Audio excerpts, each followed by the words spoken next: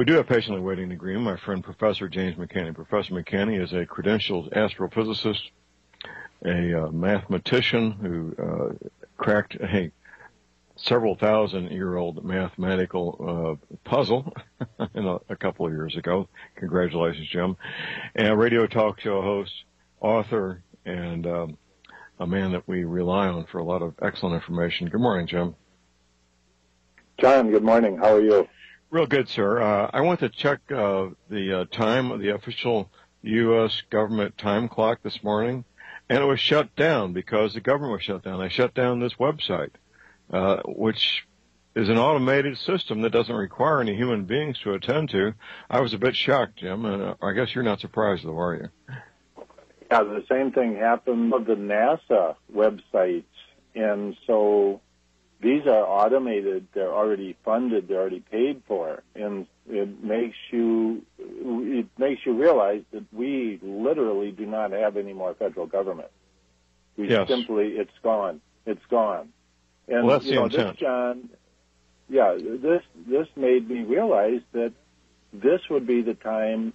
I think they're advancing the time in which they want to pull the power outage and the cyber attack and all the other goofy stuff that would bring in basically a new banking system, new world order, and basically martial law, just whatever changes they care to make, without Congress, without anybody's approval, and with middle manager Obama at the helm. Well, knocking out the power grid has been in the offering for quite a while. The TV miniseries America, spelled with a K, back in the mid-1980s. We didn't know at the time because very few of us had access to the book that the miniseries was based on. But that takeover of the United States by Russia, the beginning point of that was an EMP attack. So they've been warning us for basically 30 years, haven't they?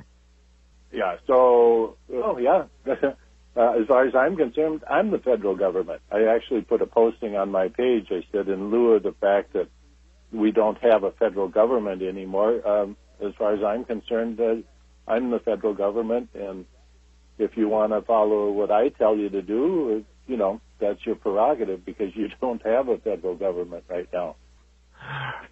Anyway, Jim, the news, of course, for quite a while, a number of months here, have been Comet Ison. There's been a lot of disinformation put out there, speculation fueled by NASA. Give us an update on Comet Ison, if you would, please, sir. But here's what's going on. Comet Ison approached and has now passed Mars. Mars went Comet, and I observed it. I had other people observe it, and it might be one of the reasons that the government shut down, because the coma around Mars is now extremely visible. This is an event we have not seen in thousands of years. I am amazed at this, at the effect that took place. A number of days ago, actually on the 24th, the Comet Ison went green, one of my predictions, where it basically turned into a neon light bulb. And the elements that luminesce in green are carbon monoxide and arsenic and some of the other elements that are common in comet tails. But, of course, NASA had their it's ultraviolet light from the sun. Well, what's so special about ultraviolet light near Mars? Why don't comets do this in other places? Exactly. All the time. Their explanations are so stupid that the first level thinking at worst.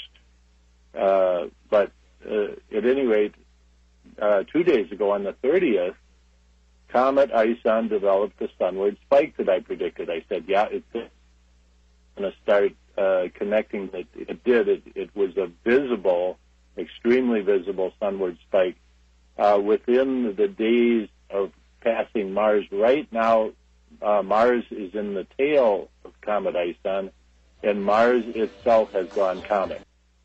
Comet Ison is, very interesting. And by the way, all of the hype you hear, the end of the world, it's a planet coming in, it's Nibiru, none of this is true. Right. Comet Ison is a relatively small comet. It has no direct path involving Earth at all. And so I just want to clarify that. But it's an extremely interesting comet, and I almost think, this is so important to hide this information from the public. It's so important to the so-called world leaders that I even have considered that the entire shutdown of the federal government is to hide the information regarding Comet Ison.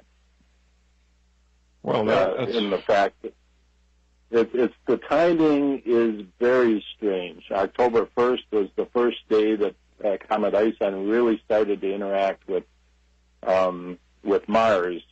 And like I say, this is an event we have not seen in 3,500 years or more as Earthlings.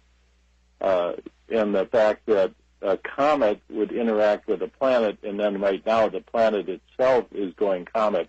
I've received emails from other people who have observed this too. My personal, I've been up myself many nights looking at this. And my viewing conditions this morning were absolutely beyond crystal clear. And I watched this going on for, way more than an hour with extremely good equipment. What's interesting is all of the NASA equipment is offline, and that data is being taken. NASA is quiet as a church mouse. All of their websites are offline.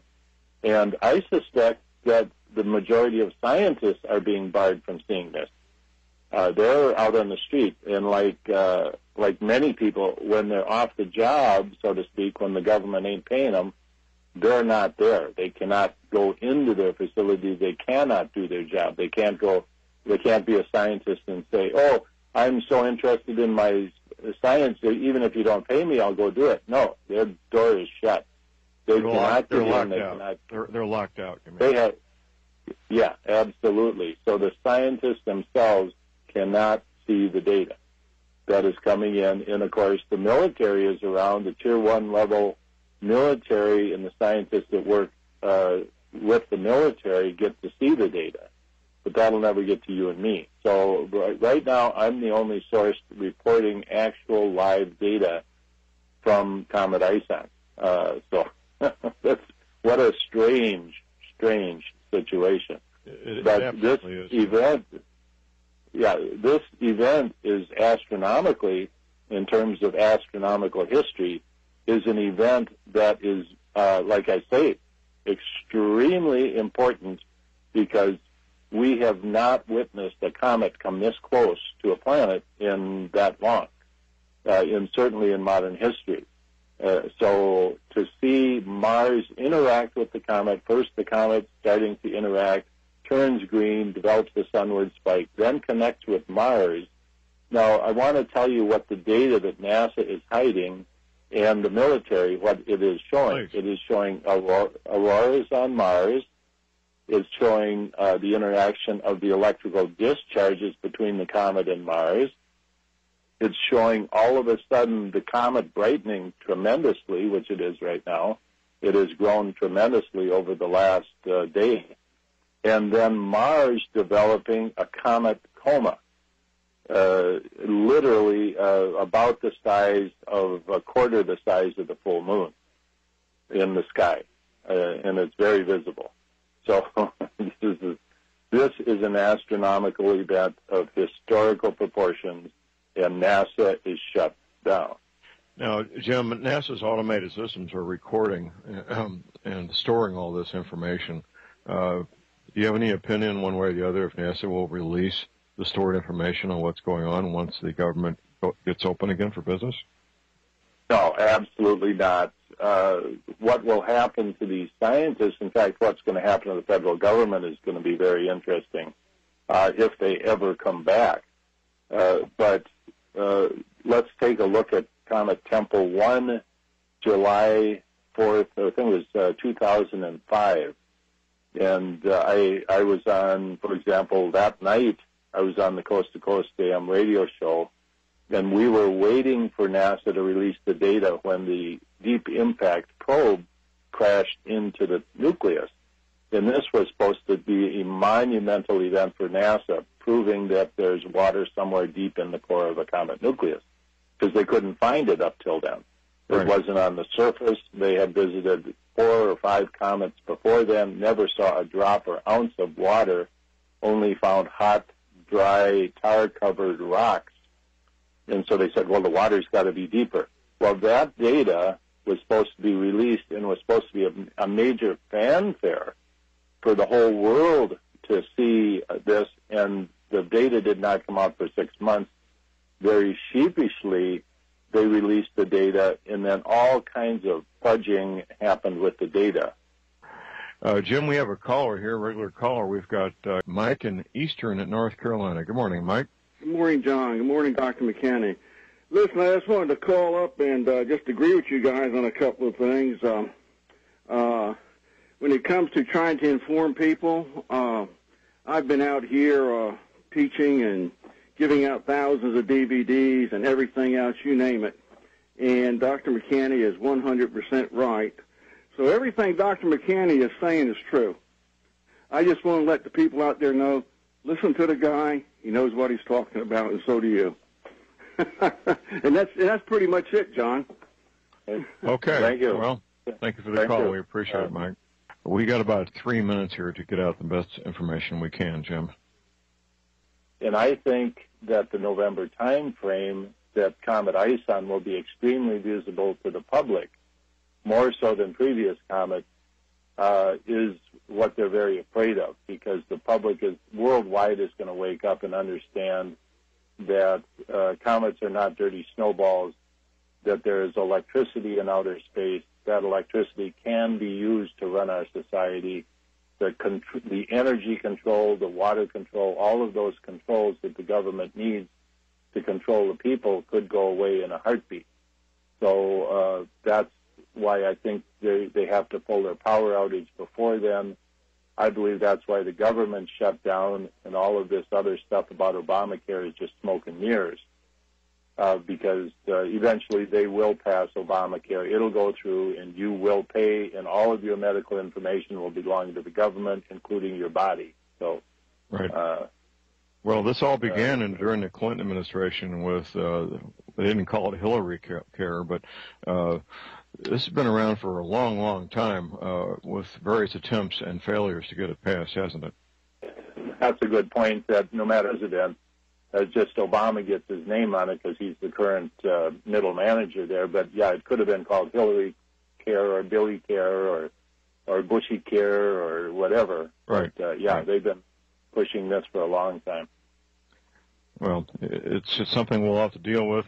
I read on Drudge this morning, 25% of the Americans will pay a fine rather than sign up for Obamacare. Personally, I'm not going to sign up for it. What about you, Jim? I don't think there's nothing I want to have any part of. And but when you go to the doctor, they say there's a form there that says they can give your medical information to the government if the government has cause to collect it. So right, exactly. Jim, we're out of time. Thank you for being with us, sir. That's it for the day. You all be safe out there. Get your medical supplies, energy cleaner, firearms, ammunition now while you can. Never ever give up your guns. Have a great, safe day, and God bless America.